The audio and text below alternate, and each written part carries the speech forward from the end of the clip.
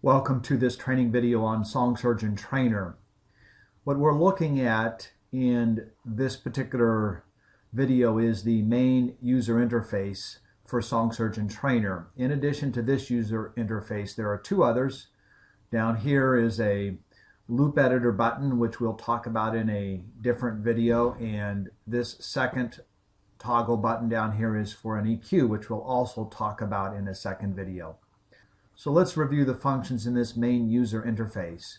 First of all, we have the open button, and by the way, there are two ways to open files. You can either drag and drop onto this interface, which is an acceptable way, or you can click the open button, and using a dialog window here, you can select a file, and it will open.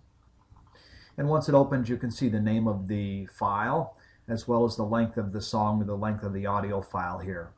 And you will also notice in this main window that you can see the current tempo and the current pitch.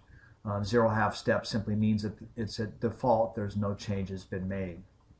Down here, this is just a repeat button, so if it's selected, it will play to the end of the song, and then it'll jump back to the beginning and it'll play it again. Stop button. Play and pause button, volume slider. Over here then we have tempo and key change, and you can either grab the slider and slide it up and down, and as you can see the range here is from 50 to 150%. And if you want to do it a percentage at a time, either up or down, you can click these buttons down here, and this is a reset or to default, which is 100%. Key works very much the same way. You can grab the slider and move it, and by the way, it moves by half steps. Or if you want to click plus or minus, you can move it by half step at a time up or half step at a time down. And this resets it.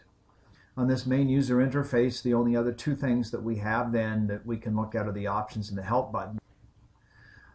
The options button has two settings in it. The first is a default file path, so when you click this open button, this is the place it's going to go to look for your music files. If you want to change that, just click the button over here with three dots on it, and it will open a dialog window in which you can browse and select a different folder, and then you can apply that folder.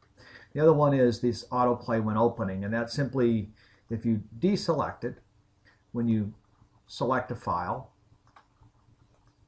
it doesn't play by default. But if you want it to play, and that for me is very useful because you can sort of hear the song in case you don't recognize it by name, that's what this setting will do if it's selected.